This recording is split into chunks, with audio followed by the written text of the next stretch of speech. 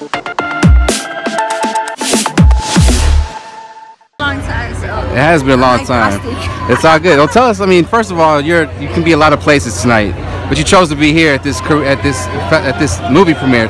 Why? Because I'm in the movie. Oh my gosh, I feel like an idiot. I did not know.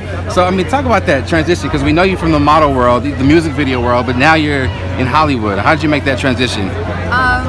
It was quite easy actually. When 11 years ago, I moved out here. You know, and they said if I wanted to be in film, I had to come out here. You know, and I've done a lot of film, but they've been independent.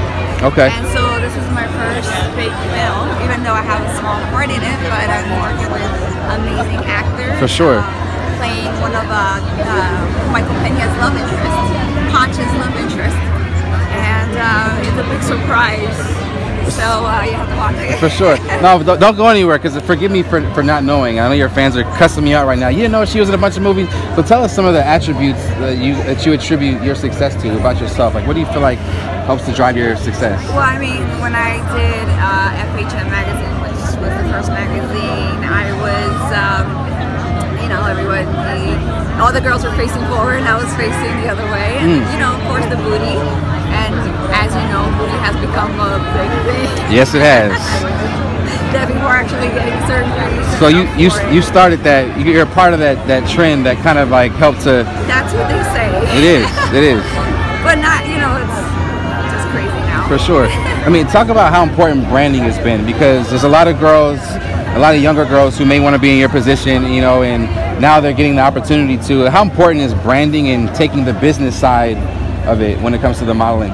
Well, you know, when I first started, it was kind of all new, and now there's so much more opportunities for the girls to do it, especially with social media being one of them. Yes. They're able to get exposure quicker and create a fan base, and you know, brand themselves. You know, for sure. And it's not. At first, it was a little risque. It seems like now it's like a normal way. Absolutely, know? Yeah, for sure. So, are you from LA? Are you from Cali? No, I was born in Cuba. Born in Cuba. I was raised in New Jersey. Okay, last question. I gotta ask you about that.